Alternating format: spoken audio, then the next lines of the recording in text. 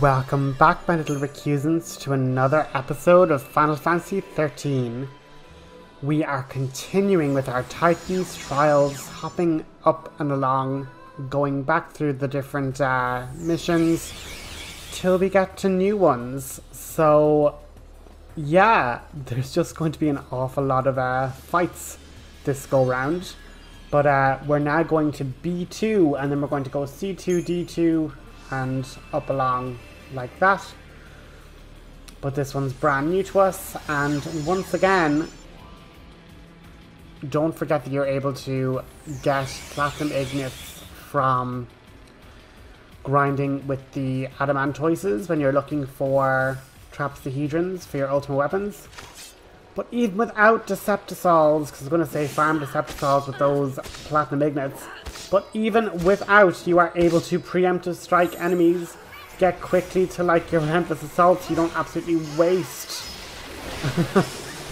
the opportunity of the extra damage, and with your two Ravengers doing all the AoE damage they can, we get a handy 5-star, because realistically, once you preemptive, that's how you get the 5 stars when you're at this level of strength, really. So again, that's this one done, but don't forget that you're able to go fight the adamantoises and get the chance to get trapezohedrons to get ultimate weapons. I do all that off screen, but as I say, you can check the previous video. It shows you how to just use the summons to basically get by and allow yourself to either get trapezohedrons or get, what's the word, platinum ignites to sell for a bunch of Deceptisols. And with those Deceptisols you can get the preemptive strikes and get those 5 stars.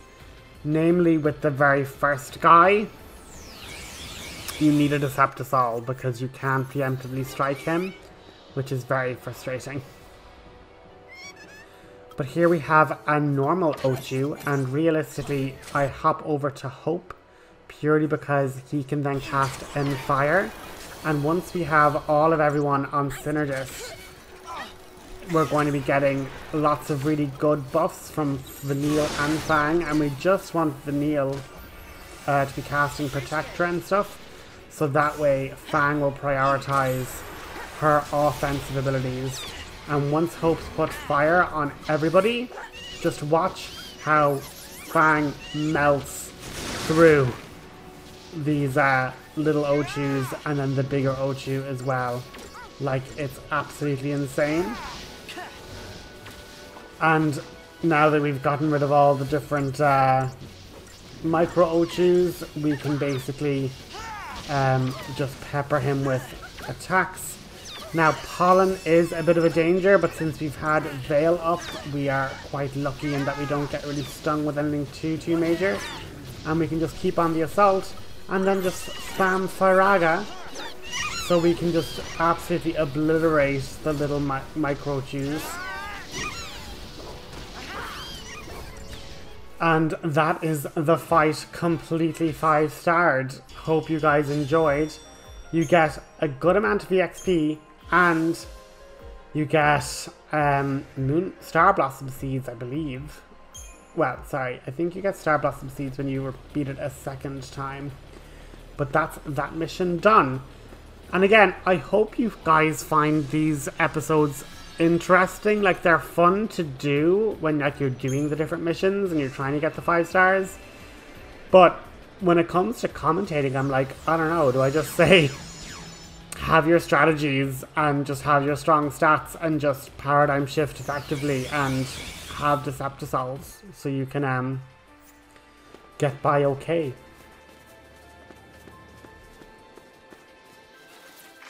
And yeah, some of the areas are a bit larger, so it can be tricky just to walk around and get to your mark. But once again, let's just get some Fire and Haste on everybody. Seemed to work well the last time.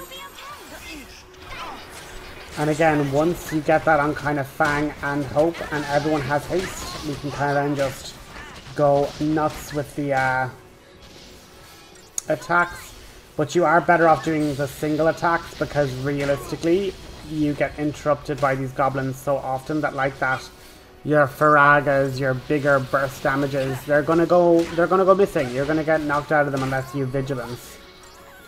Which unless you debuff or unless you buff way more, you're not gonna have the time or energy to do all of that. But again, I'm not, if anything else, going to be dissuaded. When they're kind of focusing down on Fang, we kind of know we have the time and the energy to get rid of them. But they stagger really quickly, so like once you single target them down, Fang launches them, it's really game over. And like all the fire effects, they are just getting destroyed. And this is the problem, if you don't take them out quickly enough, they then just get buffed by every single enchantment under the sun, you know? But once we keep hammering home the fire, we're able to launch it in the air, and that's the beginning of the end then. As I say, it's not that we're ever going to actually lose these fights. We're never going to be overpowered by the enemy to the point where we're going to actually like have a game over. By these ones at least. But it's just the frustration of, are we quick enough to actually get the 5 stars? We are, and 35,000 is not a small amount, guys. So again, we're really, between this and the Trapsahedron hunting, we are not going to be wanting for experience points. We are going to be getting those levels super quick. Going now to E2 on Silent Wings, I make an absolute shambles of this boss fight. I basically think I have to rely on Vanille's death mechanic, similar to what I had to do to rely on that with the Ochu encounter. And the short answer is I really didn't. I should have just used Mystic Tower to have Fang or one of the characters take all the aggro. Our Ravengers could have been debuffing and building the stagger and whatever, and then once it was staggered, we just changed to like Commando Ravenger and do tons of damage. But as you guys can see, we basically have like such a high amount of EXP just from running through those couple of fights. So it really is a handy way, I suppose, of just getting your levels, getting your Crystarium filled up, because we need to finish this Crystarium for every character in order to get the Master Seal achievement. And I suppose what can be very useful, at least for the purposes of Saz and even the other characters, I tend to focus Synergist just because getting buffs really early tends to be the big solution. But there's a lot to also be said about the fact that getting characters to higher role levels, so for example using Saz's Christian points to basically get him to level 3 in all of his subclasses, I mean there's something to be said for having a character with an extra role level than not, you know? We're just, again, looking through all of our different weapons and our different accessories, and I'm saying to myself, okay, what exactly do I want to be doing? And basically, we're just going to have an old check and see if we have any transformation catalysts, and we do indeed. The Hot Claire turned into Durandal, Gladius as well, turned into the Helter Skelter.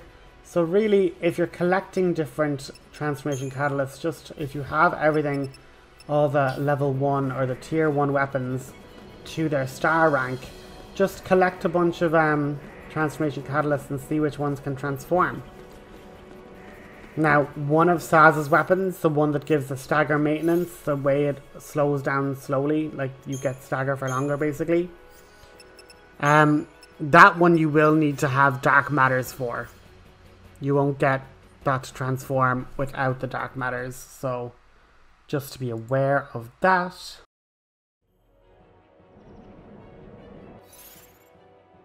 Now, I'm so raging that I then pivoted because this guy does so many debuffs, it is actually unbelievable. So I then just put the whole gang into this whole paradigm of sentinels and synergists and medics just to try and use death spam. And death spam was not the plan. It basically made me wander around here for way too long trying to get death to work, and I end up with 0 stars basically. So I'm not going to have you guys sit here for the length of time that I was sitting here trying to get this bloody strategy to work. But as you can see, he just debuffs everything and just implants debuffs all the time. So we need the Sentinel just to draw all that aggro, just to have him be debuffing one person. And if we're even able to simply put on like Veil and a deep protect ward and a slow protection and poison protection, like if we can just make one person basically immune to all of their different attacks, we can then just focus on putting on debuffs, getting it to stagger, because look at this, like the thing stagger bar is nearly like a 5th full and it's only on like 1.1, so we can definitely be doing a lot better by just putting on all these different debuffs on the enemy.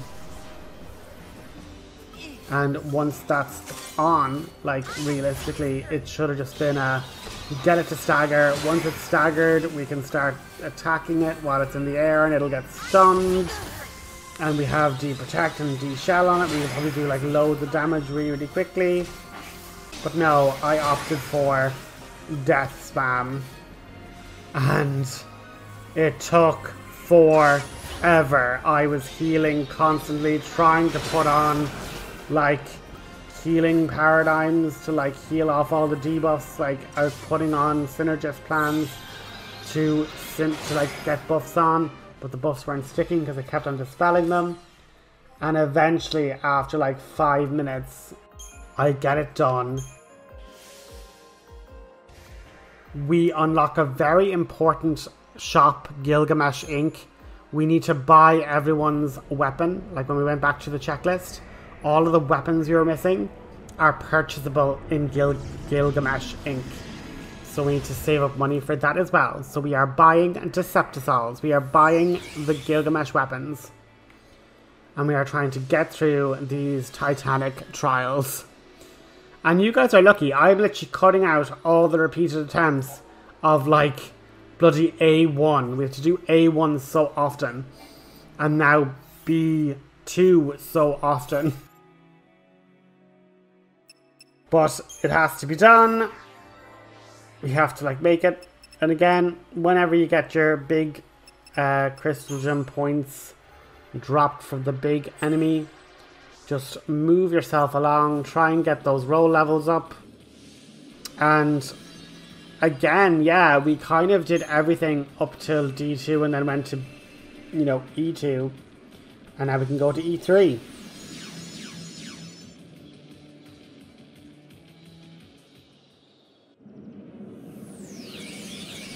And another thing that I don't do, but like in hindsight it makes so much better sense, just make a save there, and then if you don't get 5 stars, just restart the game, reload the game from there, and try a different strategy, and then you don't have to go through the entire thing all over again. So that's an option that, you know, my clear editing of like my shameful death run with Vanille, I was like, I left that in, but really what I should have done was reload, been like, actually that was a terrible plan, cut all that out in post and not share it with you so you guys wouldn't know I'm a silly goose that doesn't plan well. But I said no, we are having an authentic run here, and sometimes you get 0 stars because you have 0 creativity and you do not get by on bad strategy when trying to, like, you know, figure out how to beat a boss. Having said all of that, I could have also cast death in the first 10 seconds of the fight and it could have insta-died. So, you know, there's an element of luck. as well as legitimate tactical prowess. But this guy, we've already fought this guy before. He puts up his little barrier, and we have to try and break the barrier. And yeah, we kind of had all this stuff already. I don't know why I was there Libring. But anyway, we definitely want Shell. Definitely put up Shell. Because by God does he love to throw out different magical spells. But yeah, get your buffs on Fang, because Fang is always the one that's going to be doing all of the damage. She's just so strong. Don't underestimate 2 rank 5 medics though. Those cures are doing absolute work. And now, so long as, well, I was going to say so long as Fangs and Sentinels, she'll only get targeted by the magic.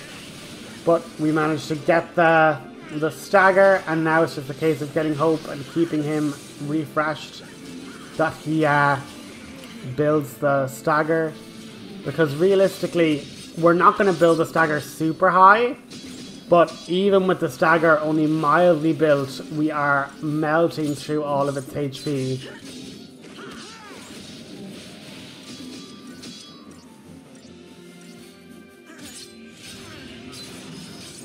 And now we see multitasking dispel and slows and all that chaos. Luckily the slow didn't land.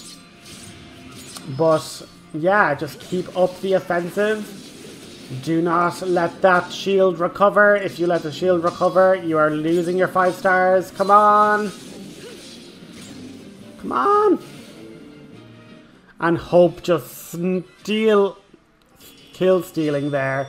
Sniping in with the arrow. And again, 50k, like nothing to sniff at. That's really like a direct level. And a nice Minar stone as well.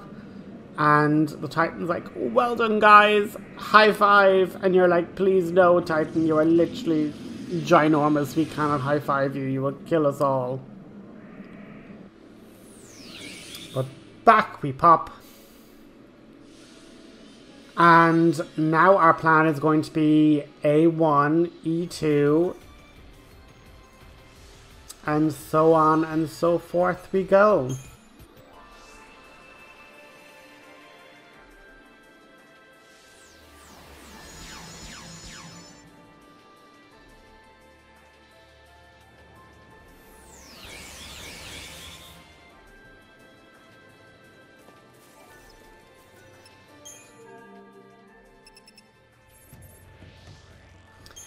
But here is Gilgamesh Inc. And we basically have to buy the Dragoon Lance, the Tiger Claw, the Maphis, all those bloody, really expensive weapons. But the good news is that basically 2 Platinum Ignits will see us through. So we just fight the 2 Adamantoises and all the little Alamanchetids, and we end up with enough money for definitely at least 1 weapon, if not 1.5 weapons, you know? But at the moment, I'm literally just looking along and I'm saying, I just want some Deceptisols. So I literally sell all those bomb cores, because when you repeat all those missions, you get 5 bomb cores. So that's how I ended up with like 40 something of them. And once we use our Deceptisol for this little enemy here,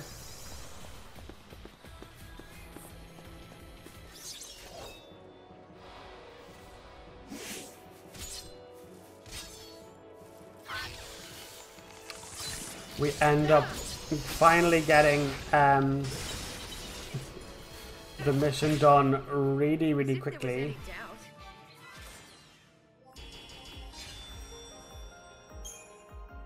Mission complete.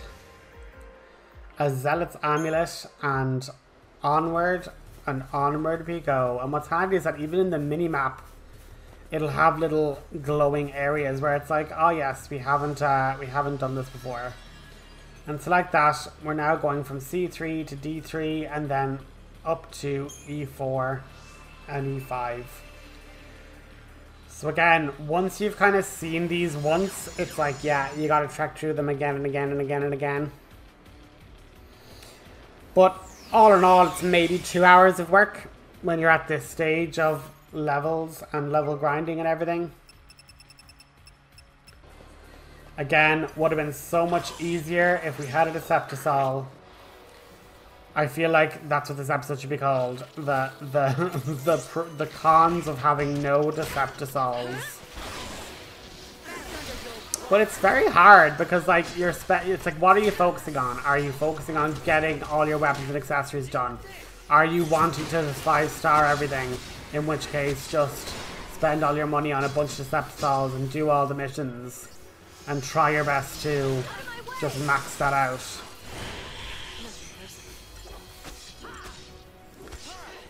But for me anyway, the hope is that we're able to get through, get the 5 stars as easy as possible, and I will leave in repeats. I kind of was thinking back on it and I'm like, if people are really stuck, they might just want to see how the boss fight happens. But I feel like it's nearly insulting because once you can Decepticol the fight for most of these like mob fights that aren't these big bosses, you just mow through them in like 10 seconds. And it's like, I'm really glad I like recorded that 10-second fight for you guys to be spliced together in a video.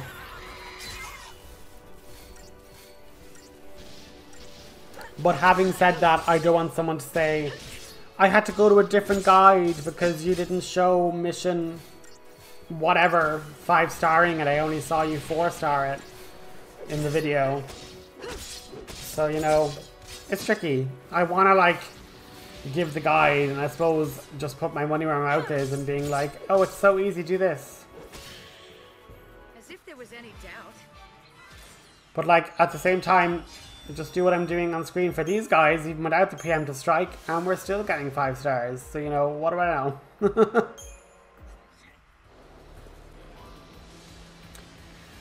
And I end up going to E5 instead of E4, so sorry for breaking that sequence.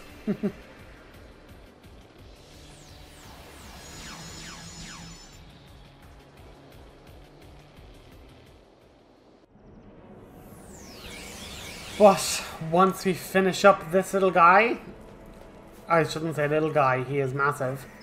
But that's going to be the episode done. And that's basically nearly all of the Titans trials. We just have, I think, E4, because we're doing E5 now. And we've kind of done everything up till E4. And then it's just, yeah, D4 and D5. It's just those last 3. So there's actually going to be 3. Well, no, I can spoil it now.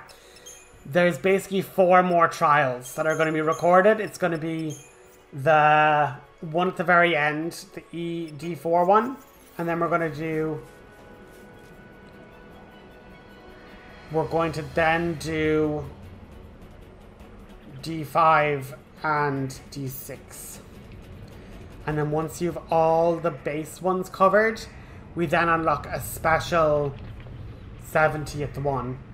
That's basically versus a big evil Seath. And we have to beat that one. But for this mission, we want to, again, buff everybody up.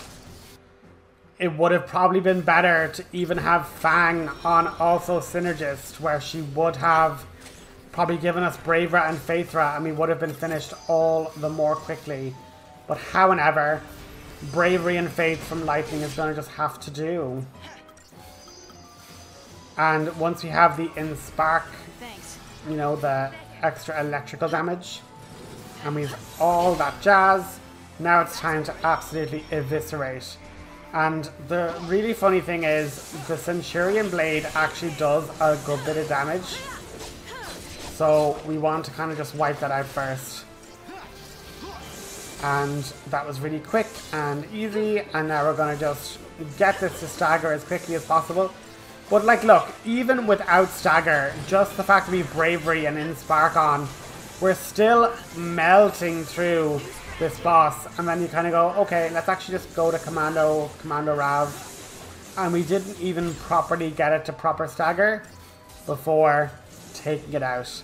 Netting us 5 stars and ending our episode. So I'll talk to you guys next time for us finishing the Titans Trials. Talk to you next time. Bye-bye.